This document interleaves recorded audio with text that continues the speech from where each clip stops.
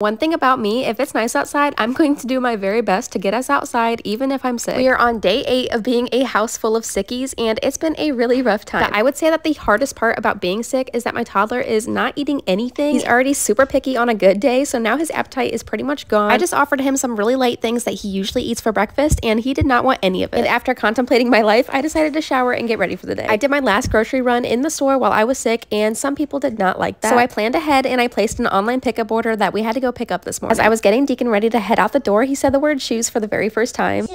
He's been a little behind on his vocabulary, so I was just super excited to hear that. The weather was absolutely beautiful in Ohio today, so I knew that we wanted to spend some time outside. Deacon could spend an entire day outside if I let him. That boy loves being outside. But whenever it's time to go back inside or leave the park, he gives me a run for my money. That boy is strong. He could care less about all of the activities to do at a park. He would rather just walk around. But we just had the best time spending the day outside together, which makes me super excited for his 3rd summer this year.